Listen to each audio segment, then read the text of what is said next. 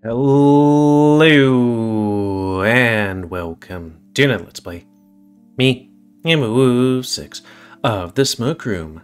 Before we start, if you're interested in playing this game, you can get it free on itch.io. But if you want to support the people that make this game and or get the newest version earlier, you can go to Patreon, which is $8 a month for this and other games. So, on the last Let's Play, we were partway through the bachelor party and found out that we're pretty booked. You know, us being a prostitute and the clientele is the bachelor party. Hyena? Man, it's been a hot minute since I played this because I played a lot of videos, or made a lot, and then, you know, did a bunch of other things. So, yeah, I put this game down in January and now it's July. And some things happen between then and now. Like, I found out that Sam is kind of in the prequel, that being Echo, in a way. You know, the time isn't that far apart as I thought it would be. Like, it's the 19-somethings here, you know?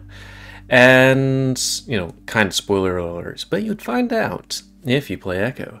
And also, they finished one of the roots of Nick. Which makes you wonder, how far are we with regards to all the roots?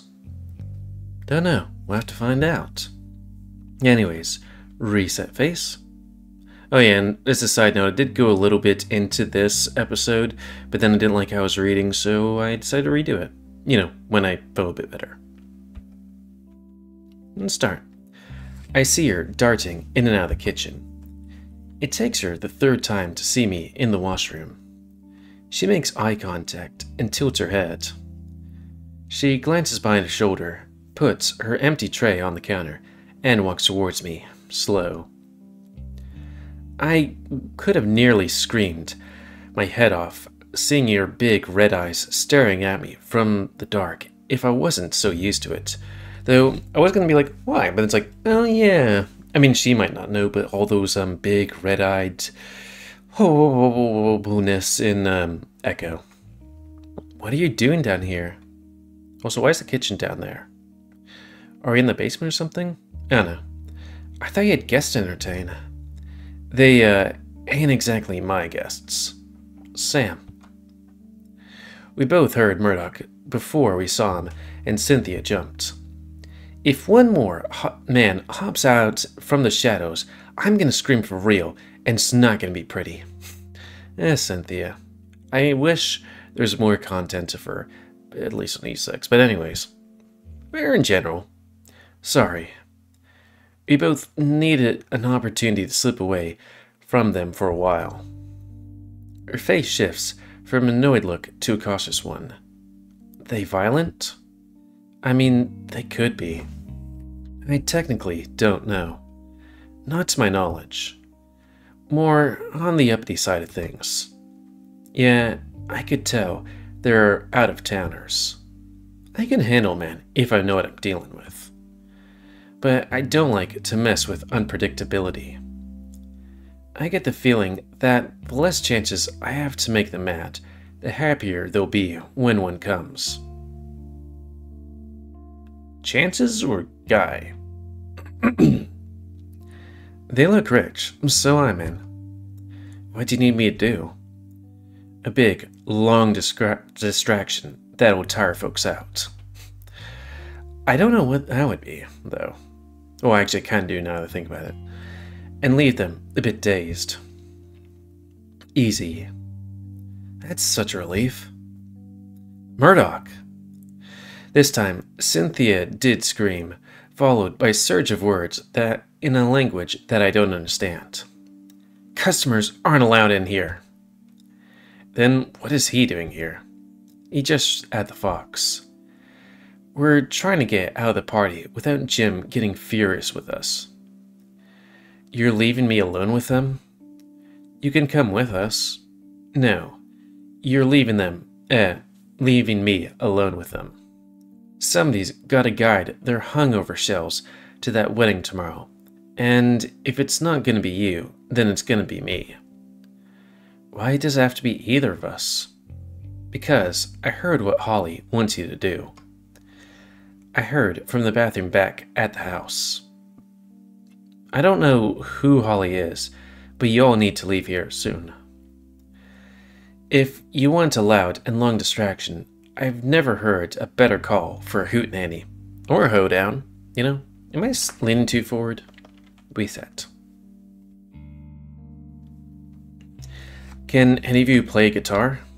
Not well. Well enough. Well, if he starts the song, the rat can finish. Ooh. The name's Ralph, sweetheart. She crinkles her nose on him. I don't need to know who you are. You're on...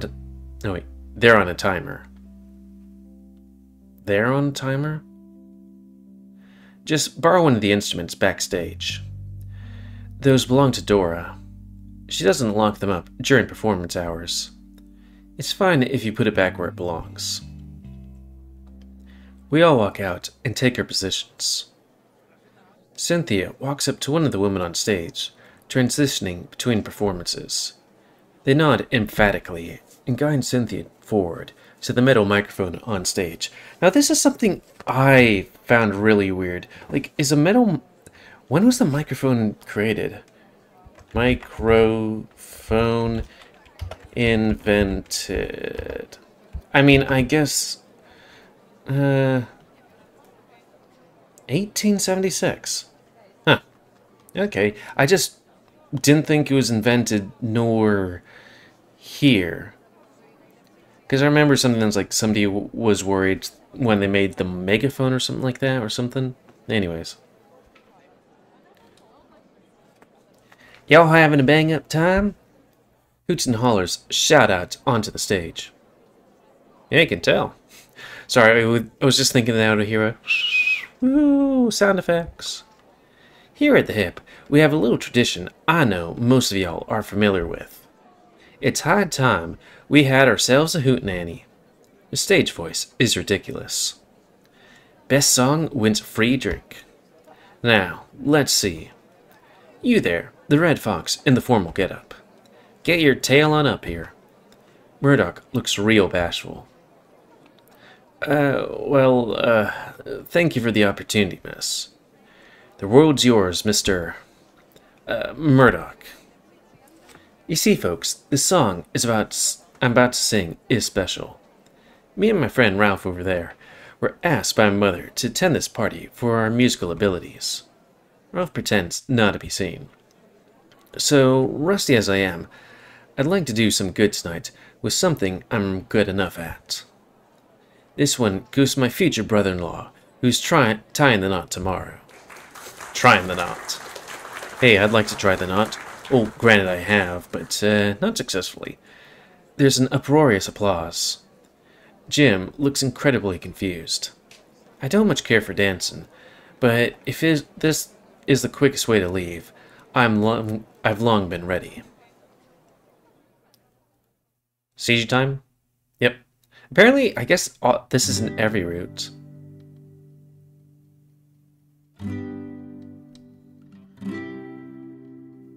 Wind rocks the desert night, the summer sand, natural things, naturally, what frontiersmen should understand.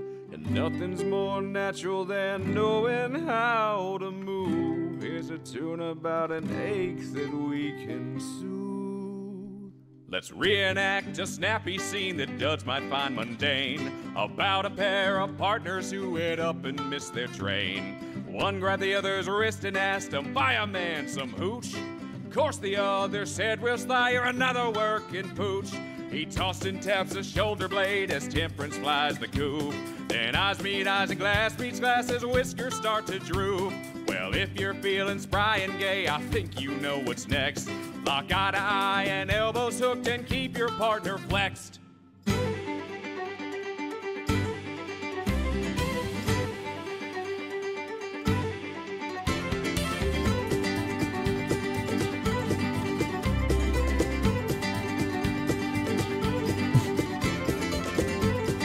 How could you not go for Cynthia?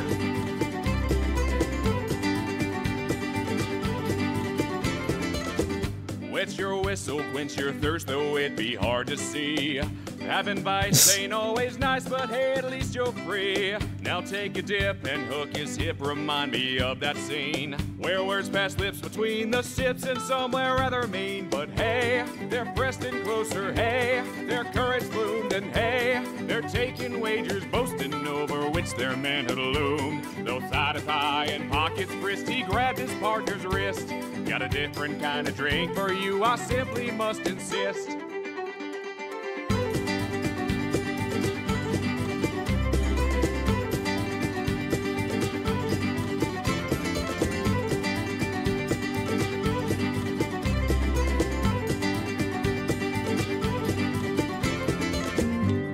Mind grows foggy as those spirits fade. Look now how morning light is seizing our charade. Ruffled slacks, sweaty backs, all about the floor. Revel quietly as others about you snore. Lock gazes and think upon my scene. You may find the things they hadn't yet and thoughts between. Lovers light, morning dark, and everything you know. There's many locks and keys as you allow. Ooh.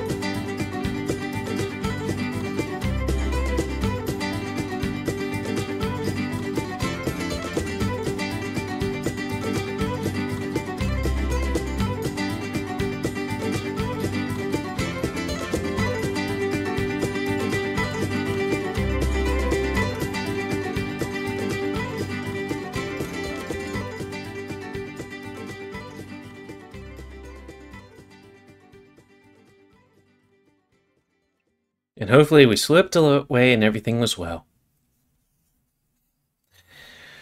Oh, I'm just kind of curious. What is the last one I posted of this? Because I know that we're on Murdoch's route. That's one reason why I'm doing this, because it's like, well, guess I would want to see more content of this, but also it's like, when was the last bit? What was the last content we have of this? Oh, it's meeting coworkers and extended family at the school. Which doesn't seem that long ago, but that's like 15 episodes ago, give or take. Oh well. Reset my face from all that hoedown and hootenannies? Is there a difference? Anyways. Ooh, and sorry if you hear my gut. Said boigas and pizza. We're laughing and panting as the wind whips around us.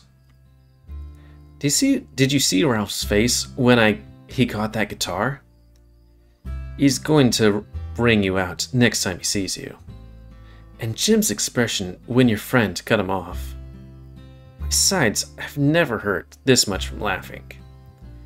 Didn't think you'd be laughing much at all tonight. Oh?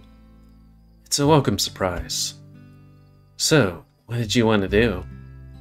Where do you want to go? Why are you asking me? Because I don't get to ask what you'd like to do enough. By now, I'm usually lifting weights until I'm sore. Is that how you get your arms so big? They could be bigger.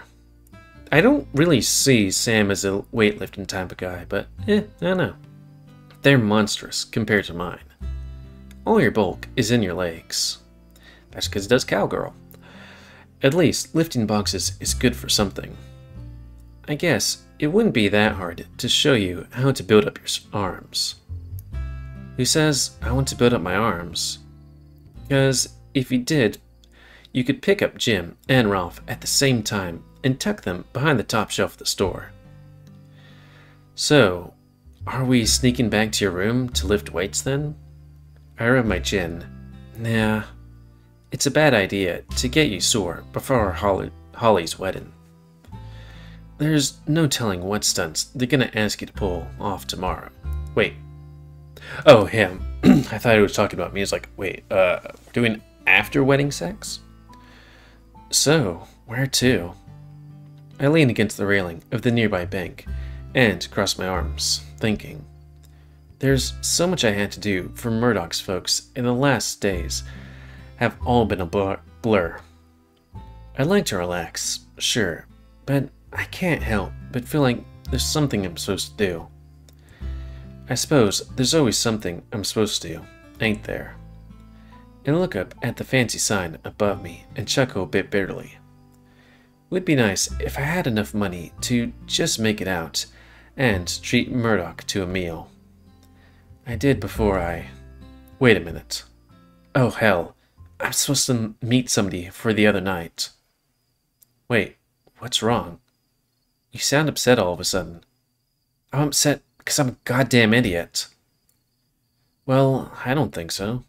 Listen, you mind if we go across the tracks? Not at all. Good. Any reason? There's a mausoleum out there. Okay. Yeah, there was something about the cat girl, but I can't remember exactly. Because, like, she was looking for a friend, and we were briefly her friend, and there's a crazy murder, and then a giant spider monster. It's been a hot minute. Or half a year. And because I need to check up on somebody. At a mausoleum? Yeah. Oh. It's a student in the rose dress and straw hat. Blythe Washington? Yeah, that's the one. She nabbed some of my money and won't give it back to me unless I do her a favor. She stole from you? Nah, she doesn't know it was mine. What? It's a long story. No kidding. Hopefully, it won't take too long at all. We keep walking along the way. It's a lot easier now that he sees through me, and I see through him. We ain't men who like to let ourselves be seen. The distant whistle of a train lets me know we aren't too far from our destination. Kinda makes me want to play Red Dead Redemption 2 again, and just faff about, but two things. One, the game crashes, and is slow to load. And a bunch of other things. I'm past all the story. It's been quite a while since I finished it, but still. When I get to the graveyard, I take a peek around me. The door to the mausoleum is slightly ajar. But when I go up to open it wider, I don't see nobody.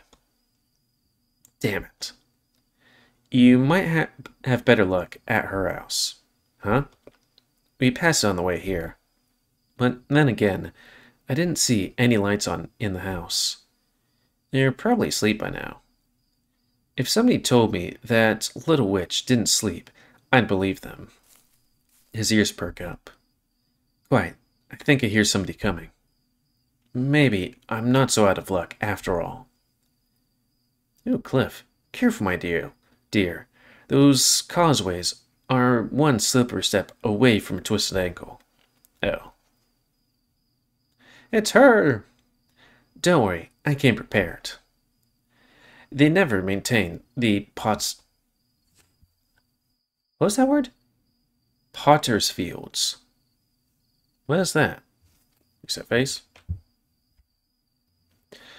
Too common practice, if you ask me. Okay, sorry. I'm gonna look at what a Potter's Field is. Potter's Field. A Potter's Field, pauper's grave, or common grave is a place for burial of unknown, unclaimed, or indigent people? What's indignant? Indignant. Okay. The only unmarked family name we know is the Begay man. Begay?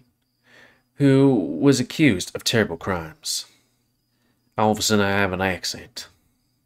People say he's one of the unmarked graves here, but there are rumors that James Hendricks, the first, moved the body. Okay, I was like, James Hendricks the first? What? What's that sentence? Ghastly stuff. Is there some grain of truth to that? Well, nobody knows for sure. All that's certain is that those who say they're certain certainly do not know. Cliff wiggles his finger at her. I bet you can't say that 5 times fast. How much will you wager? Hold on for a moment. He crouches in front of a wooden stake. Well, what do we have here? These ones look like they might have belonged to the Pashlaki family. Or at least someone who thinks so. That sounds like a stretch. No, not at all. Take a closer look at the cloth on this post. There's 7 blue stripes spaced widely here, next to 3 tightly patched red. Then there's another 7 blue beneath them, a solitary orange. I don't know why I'm having so much trouble reading this. Maybe it's because my reading abilities have, went down the hill since I've done a bunch of visual novels, but still it's kind of like, I'm sorry. Though for some reason I do remember having trouble reading this for some reason. According to the locals, those people haven't lived in town since the 1870s. Oh, but this doesn't look old at all. He rises. I'll never know the specificities, whatever, unless I desecrate the graves, but I could never be so ghoulish. I think I've learned about it as much as I can from here. Thank you for your time and your ear, but I must be off to train. Wait, to train? But I must off to the train. I'm not sure if that's a typo or that's his saying, I must be off to the train. I mean, I guess that makes sense. You've been nothing short of marvelous company, Mr. Tibbets. Are you leaving us for good? Heavens, no, not for good. But I was too ambitious to come here along on my own. I'll supply my own men for the task I need doing when I next return. Is he just gonna leave? Man, I'm gonna have to redo like some of these routes because I'm like, okay, what happened in William's route? What, a year or so ago? I'm like, I don't know. He dips to give her a quick kiss on the wrist, straightens his backpack, and trots off towards the direction of the train station. If he's coming back, then I really have to get out of town. Why? I hope he never does, honestly. He's nice. Delilah turns towards the mausoleum. Shit, she heard us. Murdoch? Evening, sister. And Mr. Ayers? The very same. She looks back and forth between the two of us. Strange place to be on a night like this. Well, though I should clarify that wherever you choose to be can always be our little secret. I needed some air as well. I suppose the preparations of Holly's special day is taking a toll on all of us. Quite so. Ooh, that was a loud one, if you might have heard my gut going gurgle. Was the bachelor party tolerable? Technically, it hasn't finished. Has she been making demands of you? No more than usual. That sounds like an honest way to dodge that question, Murdoch. What about you? There have been strange ones for me. Strange? How? Well, first, she became cross with me when I gave her a spot of tea from Mother's collection. And then she gave me a thick letter to keep, telling me not to open it unless Jim got cold feet. Oh, blackmail maybe? Oh no. That's peculiar. Were the contents grim? Lord knows how. I fed it to the fire. If she decides again to burn me with knowledge that is entirely not my business, then she can use her own voice, not ink. I see. No matter. I wish you well on your nightly endeavors, with whoever or wherever you wish to pursue them. She gives me a curt nod, and then turns away. Then she comes upon a gravestone and stops walking. She looks like she's deciding to say something or not. Then she turns around, looks at us, and does. Important grave over here. You should pay your respects. And then she turns away. Weird little woman. All right. I turn to Murdoch, but he looks a bit stiff. Ooh. He's walking up to the grave, and he looks scared, almost as if he's making sure that there's nothing below the ground pushing up soil. You alright, Murdoch? Yeah. I walked up to read the grave he's looking at. I guess a relative? Oh, maybe his dead brother? It was one of those plain gravestones, with only a surname on it. Scroll. Family friend? Can't say for sure. Yeah, I have no idea. Never gotten too caught up emotionally when it came to graves of strangers myself. I think I hear an owl hooting in the distance, and I take a look around to see if I can find it. Oh, it's some dude in a tree hooting for some reason. You know, bird people. Alright then. That's enough playing with bones, I think. That girl's not here, so you might as well return to the land of the living. Murdoch exhales and nods a few times. Yeah, sounds nice.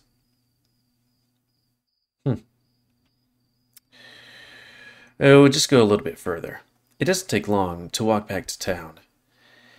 It's the time of the night where the lights are still on in folks' houses, but the streets are empty enough to enjoy a private stroll.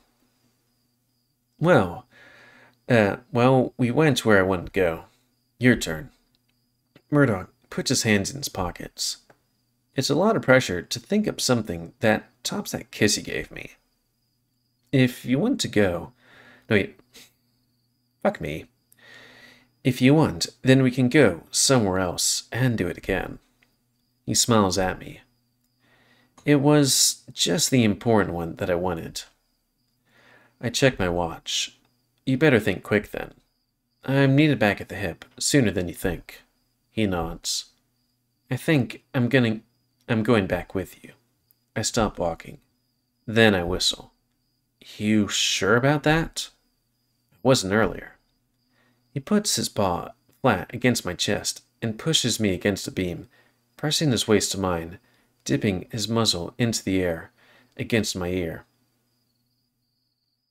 It's a weird sentence right there. But now I am. He pulls away with his momentum as quickly as came. I want to go through what you do. I think I'm ready for the men. Now.